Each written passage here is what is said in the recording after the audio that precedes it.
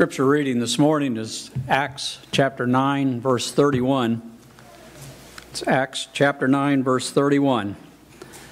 Then had the churches rest throughout all of Judea and Galilee and Samaria, and were edified, and walking in fear of the Lord and in the comfort of the Holy Ghost were multiplied.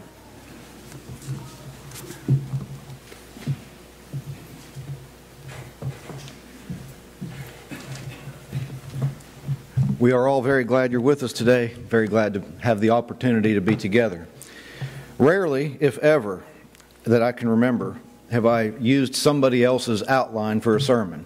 When I first began, I used some of Clarence DeLoach's outlines. Since then, we were taught to make our own outlines, make our own study. Rarely, if ever, do I use somebody else's outline, but this morning is an exception. A few weeks ago, I heard a great sermon. The original points come from Donald McGavran, who was an ecumenical writer on the subject of church growth in the 80s and 90s. We would not agree with everything that he said, but some of his points have biblical merit. The main points, the main points of this lesson are his. A lot of the scriptural support was thought through by a gospel preacher by the name of Mel Futrell. I heard him present a lesson along these lines a few weeks ago. If there's anything right with this lesson, let's give credit to them. Anything that goes wrong with it, let's blame me. Here's the lesson. Everybody likes the subject of church growth, at least those in the church do, and those who want to see the gospel spread. We like the subject of the church growing because that means the gospel spread. We like the subject of the church growing because that means individual souls are saved. We ought not like the idea of church growth just for the sake of numbers and just for the sake of filling a building or just for the sake of getting more money. Those ought not be considerations. Those are secondary at best and ought not be considerations at worst. The concern is for individual souls. We want people to go to heaven. But then if people become a part of the Lord's church, they do that by committing themselves to going to heaven. The Lord adds those who are saved to the church. Acts chapter 2, verse 47. So how does the church grow? There are three ways we'll examine. 1, by biology. 2, by conversion. And 3, by transfer. First of all, by biology. We know how biology works. Adam knew his wife and she bore a son, called his name Cain, said the Lord gave me a new man. Genesis 4, verse 1. Psalm 127, verse 3 is very important to remember. Children are a heritage from the Lord. The fruit of the womb is a reward. Marcia and I were blessed to have 2 children. For the second one, we were in Jackson, Tennessee when Andrew was born. The doctor, whose name I forget at this time, but the doctor wrote on his birth certificate, the ceremonial one, Psalm 127, verse 3. Children are a heritage from the Lord. The fruit of the womb is a reward. The passage goes on from there to say, like arrows in the hand of a warrior, so are the children of one's youth. Happy is he who has his quiver full of them. He shall not be ashamed. They shall not be ashamed, but shall stand with their enemies in the gate. In other words, what the psalmist is saying is sort of what God had said back in the beginning when he gave man the authority to replenish the earth, be fruitful and multiply and replenish the earth. The psalmist is saying that it's a great blessing to a person to have a lot of kids and to have a large family. Sometimes I think maybe I forgot that. We've forgotten that. There's been a secular push the last 50 or 60 years for everybody to have fewer and fewer children. But the Bible still says that it's a blessing to have many children. Sometimes we even get to the point that we mock people that have a lot of children, as if they're from old times or they just don't think through things very much. But no, the Bible still gives it its blessing. Having a lot of children can be a good thing. As a matter of fact, having a lot of children might help the church in some regards, but we'll get to that in just a moment. In Ephesians chapter 6, verses 1 through 4, Paul said, "Children, obey your parents in the Lord, for this is right. Honor your father and mother, which is the first commandment with promise, that it may be well with you and that you may live long on the earth." He's taking a quote from the 10 Commandments and making it applicable in the New Covenant. Generally speaking, if you obey your parents, if you have decent parents and you obey your parents, generally speaking, you have more chance of living longer on the land that God has given you. But then he says to fathers, do not provoke your children to wrath, but bring them up in the nurture and admonition of the Lord. I've told you before, that's the hardest balance I've ever tried to ride in my life. Not cause them to rebel, but also raise them with the instructions that the Lord gave. And then in Hebrews chapter 12, verse 9, in a passage that tells us to be thankful for God's discipline, God said through his Hebrews writer, "Furthermore, we have had human fathers who corrected us, and we paid them respect. How much more shall we be in subjection to the Father of spirits and live?" What happens when we have children in the church is that children are born to Christian parents, children are raised by Christian parents, and sometimes there is this generational transfer. We transfer our faith to a next generation. Now, I was careful to tell my children, I don't want your faith to be your faith because it's my faith. You need to search the Scriptures for yourself and make sure that you believe because of the evidence and because of what the Scriptures say. But still there's some element of what McGavran would call generational transfer. It's transferred from one generation to the next. We ought not think that this is not legitimate. This is legitimate church growth. Sometimes the church has shrunk by contrast, to get back to a point that I started before. Sometimes the church has been shrinking by contrast, sometimes because we don't have that generational transfer. Sometimes the pressures of the world around us are so much, and maybe sometimes we don't train enough. Maybe sometimes it's not our fault, but sometimes the pressures around us steal children from the faith that was once delivered, that we've tried to teach them, and it breaks parents' hearts. And sometimes parents have done the very best that they can, but children exercise their free will to go out on their own and away from the Lord. Church growth, when we keep them faithful, when they do stay faithful, that's legitimate. Just a few weeks ago, we had 2 young men in our congregation baptized into Christ. That's legitimate church growth. Also legitimate is the idea of continuing to have children and have many children. The Christian world, if I could use that in a very broad sense for a moment, has been shrinking. Christianity in the general sense has been shrinking partly because we don't have as many kids anymore. The Muslim world is growing exponentially, partly because they still have a lot of kids. We ought to give those things some consideration. Church growth can be by biology. That happens. Church growth can be by conversion, and we know that that's very legitimate according to several scriptures. Acts chapter 2, verse 47, the early church was praising God and having favor with all the people, and the Lord added to the church daily those who were being saved. When you are saved, according to the scriptures, when you believe in Jesus Christ, repent of your sins, confess Him, and are baptized for the remission of your sins, the Lord adds you to His church. There's no group of people that gets to take a vote on you. There's no group of people that lifts themselves up and says, well, we think maybe we'll let you into our fellowship. No, it doesn't work like that. If you obey what the Lord says, He adds you to His church. That's conversion. People are converted from the world. In Acts 2, they were converted from Judaism to Christianity. They formed the church. In Acts chapter 8, verse 12, when Philip went to the city and the region of Samaria, the Bible says that as he preached the things concerning the kingdom of God in the name of Jesus Christ, people believed, and both men and women were baptized. The Samaritans had been worshiping sort of some hybrid example of Judaism with their own temple in Mount Gerizim, but now they're converted. There was one demonic person there. He was a sorcerer that bewitched people by the things that he had to do and to say. But he was converted. When he saw the things that Simon did, or Philip did, and when he heard the preaching, he was baptized into Christ. In 1 Corinthians chapter 4, verse 15, Paul wrote back to the Corinthians after he'd started the church there. He said, you may have 10,000 instructors in Christ, but you do not have many fathers, for in Christ Jesus I have begotten you through the gospel. Paul will call Timothy his son in the faith. What he means is that this new birth about which Timothy learned, this new birth about which the Corinthians learned, this being baptized into Christ and risen to walk in newness of life, the new birth into the church, into the kingdom of God, they learned from Paul. So in that sense, he was their father in the faith. Now, they weren't supposed to revere him as some sort of father. Jesus talked about that in Matthew 23. The point here is that these people were converted. In Corinth, they were converted from flagrant idolatry and immorality to the Lord's church. Remember 1 Corinthians 6, verses 9 through 11? Do you not know that the unrighteous will not inherit the kingdom of God?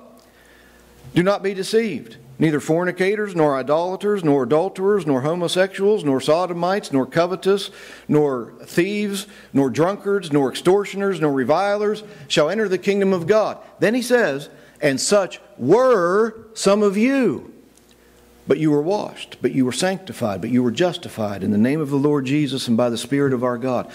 Those people in Corinth had formerly been committing all of those sins that were listed there. Not everyone committing all sins, we wouldn't think, but they had former adulterers and formerly covetous people and former sodomites. They had former people from all those categories who gave up those sins to follow Christ and be saved. They were a part of the church. They were converted. And then also James chapter 1 verse 18. Of his own will he brought us forth by the word of truth, that we might be a kind of first fruits of his creatures. How were we brought forth to be converted? How were we converted out of our ways, the sinful ways, the ways that grow corrupt, to be like God, to be a part of the divine nature, as Peter would say in his epistles? Well, the word of truth taught us.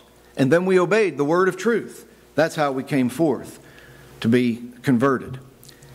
The preacher I heard give this lesson asked a chilling question. Who is a member of the church to some degree or another because of your influence? Who is a member of the church to some degree or another because of my influence? You know, I've preached the gospel all my life.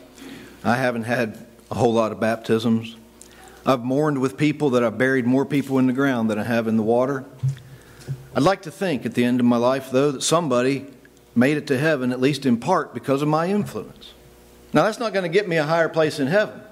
1 Corinthians 3 teaches that a person may work and work and work, and still all his work on earth be lost, spiritually speaking. That is, nobody makes it to heaven, but he himself will be saved. But it'll be a trial for him, yet so as through fire. But the question is a challenge because it challenges us to make some effort, doesn't it? It's not just the preacher's job, and it's not just the elder's job. Why do Christians exist? To make more Christians. That's the commission that we have from Jesus in Matthew 28, verses 18 through 20. To convert more people. That's legitimate church growth. And then sometimes churches grow by transfer. That is, somebody comes from Wheeling, somebody comes from Shadyside, somebody comes from New Martinsville, and they decide they want to place their membership here. It's sort of like Paul did in Acts chapter 9, verse 26. After he was converted in the city of Damascus, and they ran him out, he came to Jerusalem and tried to join the disciples, Acts 9, verse 26, but the disciples were afraid of him. Why? Because he'd been a persecutor of Christians, as he himself admits in Galatians 1, 13 and 14. But he's trying to ally himself with the disciples in a city so that he can be a part of one group of people. Even though he would travel a lot, he wanted to be a part of one particular local congregation the way God designed it. Is church growth by transfer legitimate? Sometimes yes, and sometimes no. There may be churches who have become unfaithful. You remember in Revelation chapter 2, John is writing down Jesus' words to the church at Ephesus. And he says, you've done a lot of things right. You've tested those who are apostles and found them to be liars. You did that right. You're faithful in your work and your love and your patience. That's all good. Or work and patience anyway. But he said, you've left your first love. And he said to them, therefore remember from where you have fallen and repent and do the first works, unless I come, or else I will come and take your lampstand out of its and remove it from its place unless you repent. The lampstand represented their congregation. He said, your lampstand will be removed unless you repent. Now, if there are churches around that started out in a biblical pattern, but then became very unbiblical, and people start leaving them to worship where there is a biblical pattern still being employed, that's legitimate church growth. But we don't want church growth by going out to a legitimate congregation, a biblical congregation, and just trying to persuade people to come over here to be a part of our little group. No, that's illegitimate. But that's one way that churches grow. Biology, conversion, and transfer. And then we might ask these questions, or this question, how do we measure church growth? There might be three ways. Numerically often comes to mind. Are we filling the pews? Do people come? Are they here? Are they part of the Lord's church? Are they baptized? How many? Then we might measure church growth spiritually. How are people growing? Are they advancing in their understanding of the Scriptures? Are they advancing in the way that they treat people? Are they becoming less like the world and more like God? And organically, and the way we're using that word is that people naturally, something natural comes about and people naturally bond together. First, look at numerically. That's biblical. In Acts chapter 2, verse 41, when the church started, Peter preached the first sermon on the day of Pentecost. The people who heard the word gladly received it, and 3,000 souls were added to them that day. In Acts chapter 4, verse 4, we have the last specific number of the church that's given, but you'll see that the church didn't stop growing. The word of God, many who heard the word believed, and the number of men came to be about 5,000. We don't know how many total there were, but the number of men at that time came to be about 5,000. And then in Acts chapter 5, verse 14, believers were increasingly added to the Lord, multitudes of both men and women. And then in Acts chapter 6, verse 7, and the word of God spread, and the number of the disciples was multiplied greatly in Jerusalem, and a great many of the priests were obedient to the faith. Jesus had predicted this early church growth in a parable that he taught.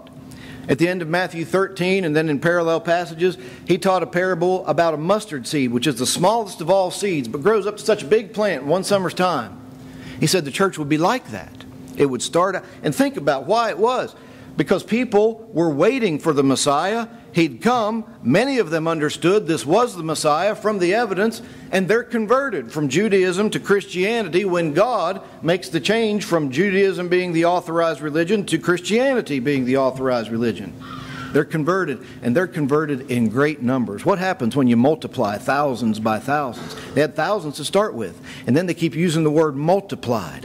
What happens? They're growing quickly. And the Word of God would spread all over that first century world, all over the Mediterranean world through Paul's missionaries' journeys, and so many people would be baptized. And in 3 centuries, the Roman Empire would relinquish its claim to be the religious authority in the world and allow Christ to be the authority. That had its problems, but at least they made that recognition. And all that was without TV. And all that was without newspaper and without social media, but people going on foot and people going by boat and traveling and talking to other people. And that's how the church grew numerically.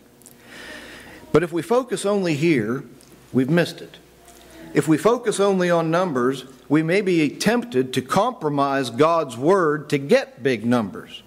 We could get big numbers by compromising God's Word. If we told people that they could live however they wanted to live, if we told people that they need not change their lives to conform to the gospel of Christ, we could fill the building several times over with shallow, selfish believers, couldn't we? But when we say, as Jesus said, if you love Jesus, keep His commandments. And when we say there are moral situations that need to be worked out, when we say that there are commandments to be followed and worship regulations that need to be heeded, then a lot of people aren't going to come. As Jesus said that a lot of people wouldn't come in Matthew 7, 13 and 14. So we can't focus only on numbers. Church growth is also spiritually. In Acts chapter 16, verse 5, you have sort of a bridge to the previous point. They were strengthened in the faith and increased in number daily. What came first? They were strengthened in the faith. They had their faith deepened. They learned more about the Word of God. And then the numbers came. You also might think of Acts chapter 9, verse 31, which was read for us.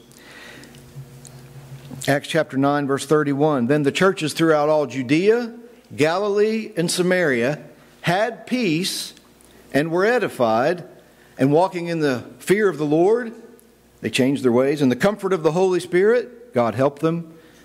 They were multiplied. After they had peace, after they had edification, building up, then they were multiplied. Melville Trail quoted Avon Malone, who was one of his professors, as saying, as a summation of this verse, peace plus edification equals multiplication.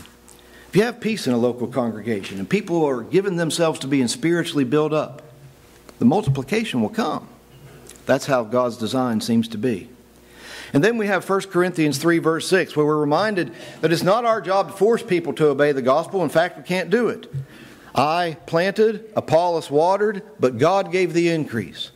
We plant and we water God's Word. We sow it. We try to keep it. We try to tend it. But when people are going to obey God's Word, it has to be their own decision. And then you have passages like 1 Peter 2, verse 2, where Peter says, "As newborn babes, desire the sincere milk of the Word, that you may grow thereby." Have you ever desired the Word of God like that? Have you ever been around a newborn babe that wants his or her mother's milk? They make it known, don't they? They make it known pretty loudly, don't they? And they're pretty intent on that. A book's not going to satisfy them. I'm not saying I spent a week with grandkids a couple weeks ago, but just listen. A book won't satisfy them. A ride on the shoulders won't satisfy them. They want mom and they want milk. As newborn babes desire milk, desire the pure milk of the Word, that you may grow thereby. How much do you desire God's Word? Well, it's probably reflected in how much time you spend in it. And then some of the very last words of Peter's life before he would, according to history, be crucified upside down. He instructed his readers by way of reminders that he was giving them. But grow in the grace and knowledge of our Lord and Savior Jesus Christ. Now let's make a connection. If we look around and we see numbers aren't what we want them to be, let's ask ourselves how much we've spiritually grown. And let's not point fingers at each other based on the class from Romans chapter 14. Let's point the finger at ourselves. Okay, the numbers aren't what I'd like them to be. I'm talking to myself here mainly. The numbers aren't what I'd like them to be maybe. What can I do about that? Nothing until I grow spiritually. How's my spiritual growth? How's my knowledge of God's Word? How's the application and wisdom? That growth has to come before any kind of other church growth can come.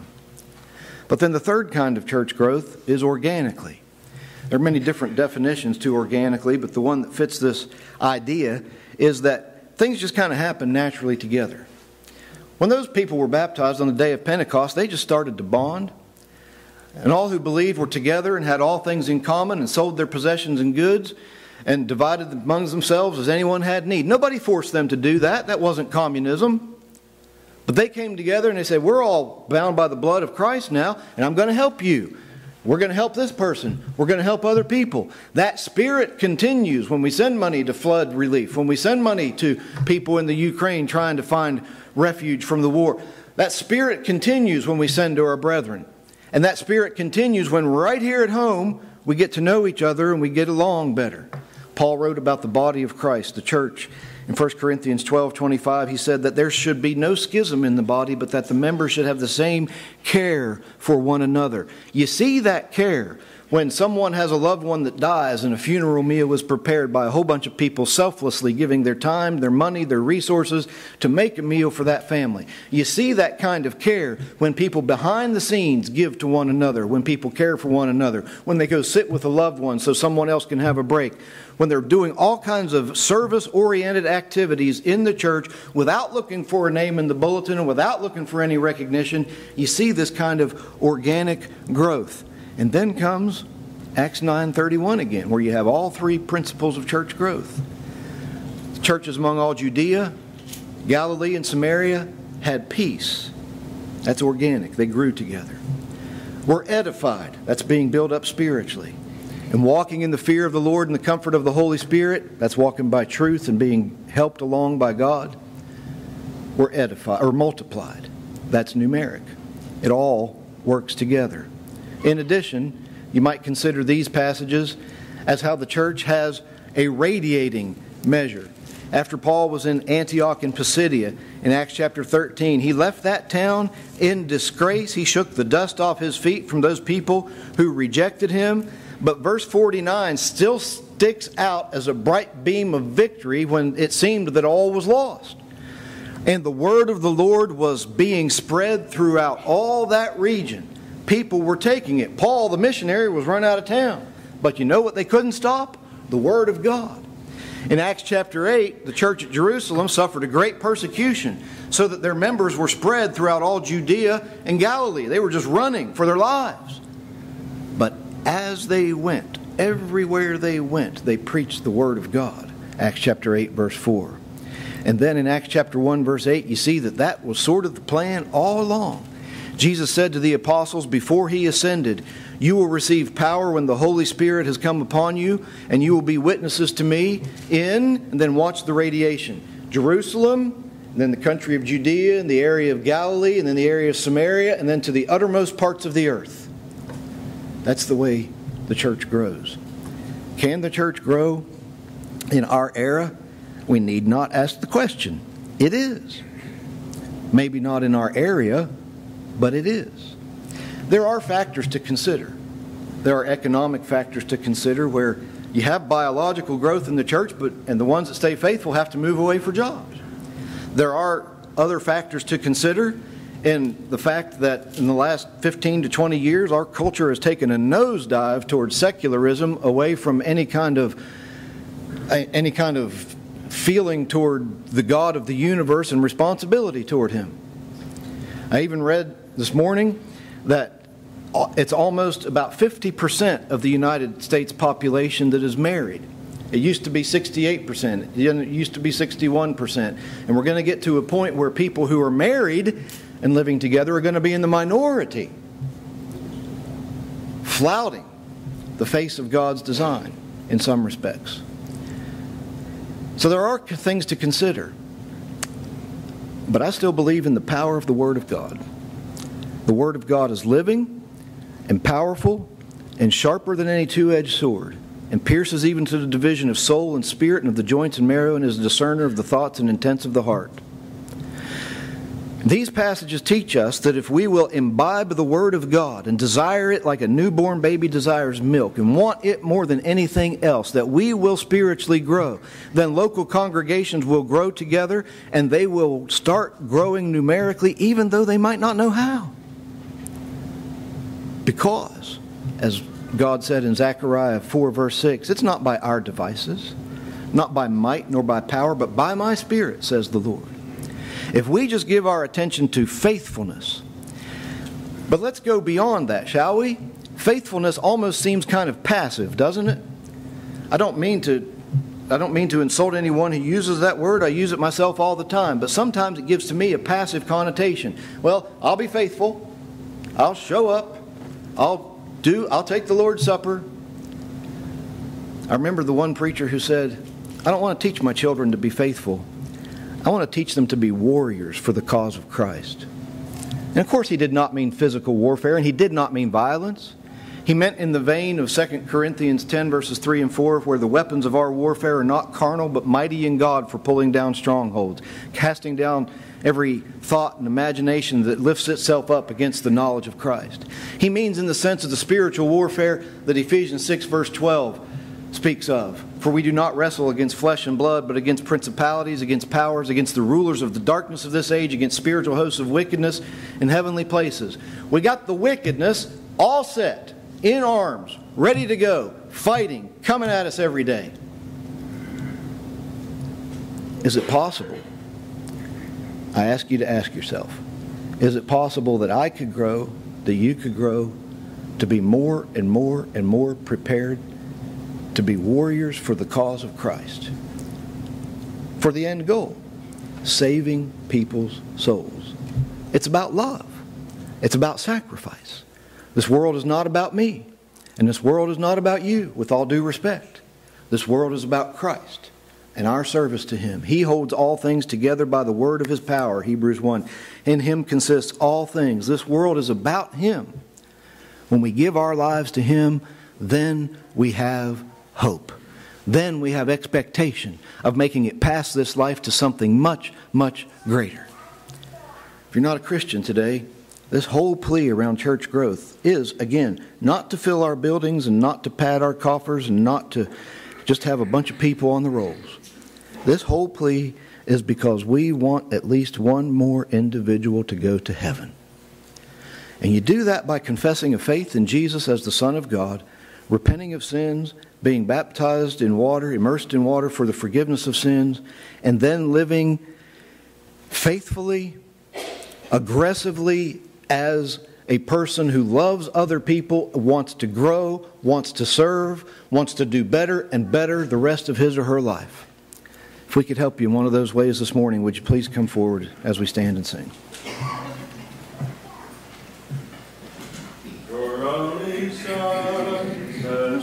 to life.